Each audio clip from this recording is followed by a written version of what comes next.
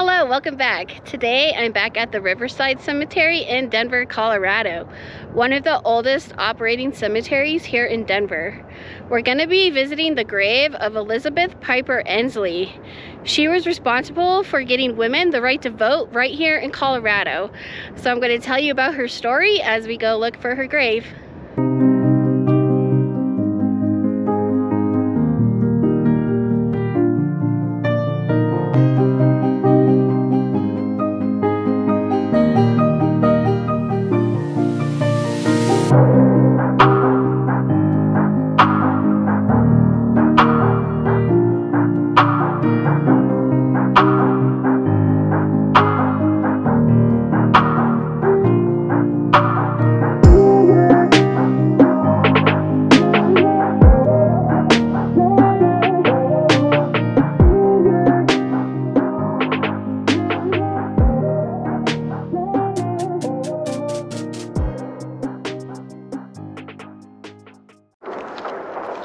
Alright, it's a little windy today and we're right by some train tracks, so I apologize if it's kind of windy and noisy in this video. Right, Elizabeth Piper Ensley was an African-American educator, political activist, and suffragist. Her leadership was instrumental in Colorado's victorious campaign for full voting rights in 1893. Ensley dedicated her career to organizing for women's rights, especially for African American women. She led critical local, state, and national women's organizations where she worked to bridge the racial lines in women's organizations.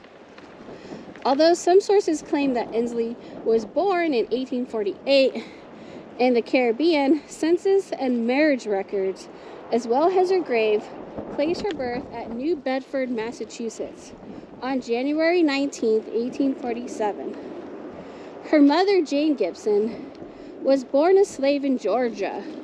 Her father, Philip Piper, was born free in Virginia and worked as a sailor aboard a whaling ship.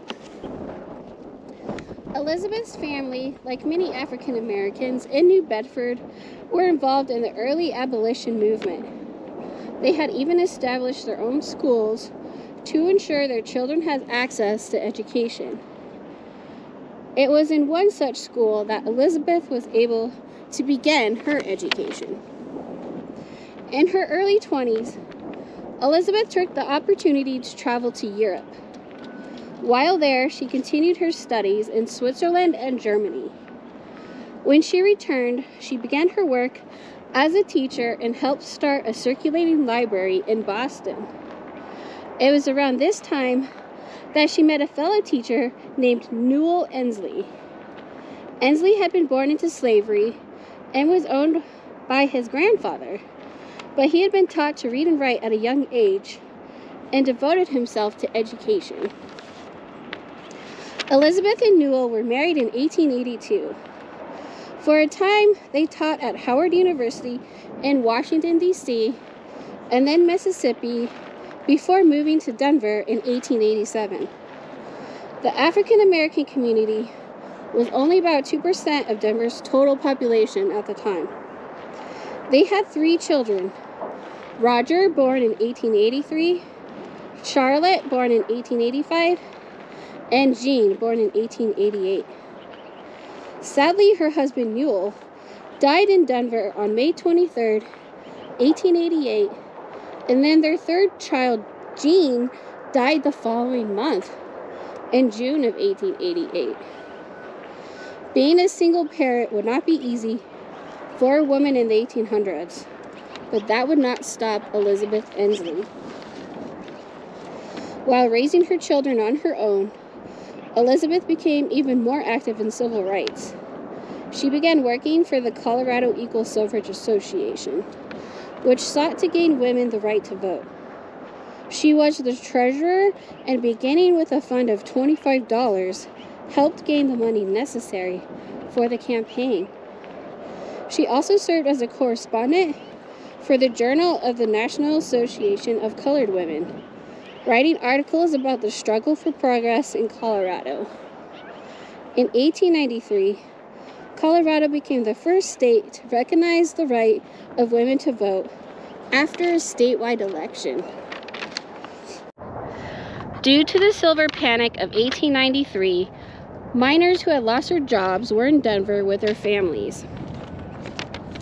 In Colorado, Elizabeth joined Denver's relief efforts for the poor and the homeless, contacting people that she knew in Washington, D.C. and Boston to help fund relief efforts. In 1904, Elizabeth founded the Association of Colored Women's Clubs.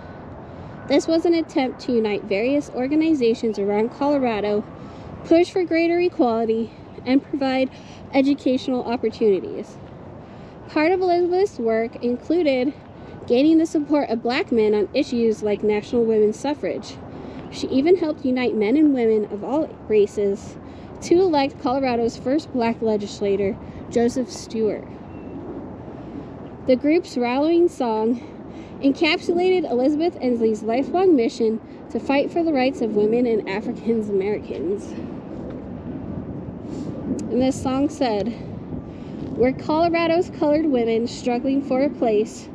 We're loyal to our country and we're loyal to our race.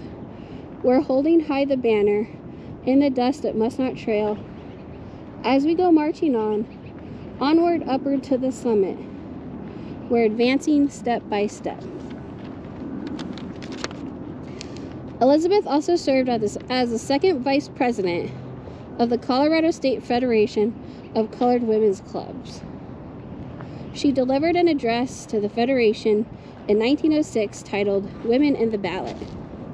She was the only African American member of the predominantly white board of the Colorado Federation of Women's Clubs. By the mid-1910s, Elizabeth was recognized a leader. In 1915, she was elected president of the Women's League of Denver. In 1918, she helped the Colorado Federation of Colored Women's Club host the National Federations Convention in Denver by contributing her proven expertise on the Finance Committee. She died on February 23, 1919 in Denver at the home of her daughter, Charlotte Ensley Britton, just months before the U.S. Congress passed the 19th Amendment affirming women's voting rights. In 2020, Elizabeth was named an honoree of the National Women's History Alliance and inducted into the Colorado Women's Hall of Fame. So the Ensley family plot is right over here.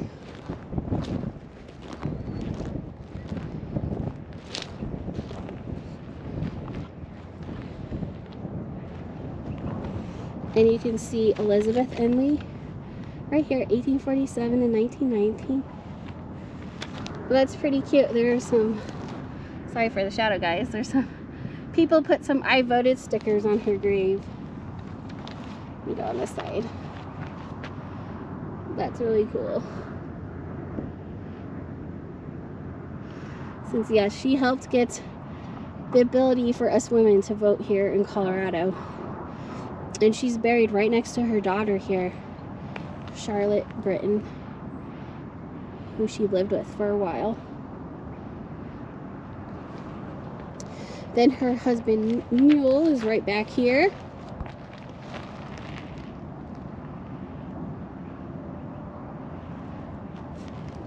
And then here's her little daughter Jean, who died at age 3 months. Yeah, just 1 month after her husband died. Just must have been terrible. And then this is her mother Jane, buried right here.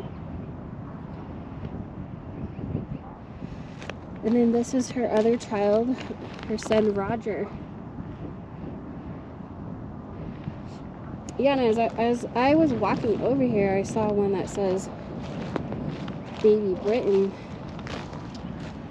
which was her daughter Charlotte's last name, so I wonder if that was Charlotte's baby and a grandbaby for Elizabeth.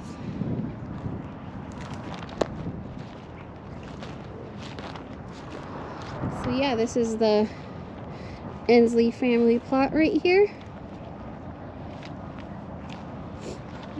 and Elizabeth. Rest in peace. Hope you enjoyed that video and getting to see the grave of Elizabeth Piper Ensley. Please like and subscribe for some more videos, and I'll see you at the next grave. Thanks.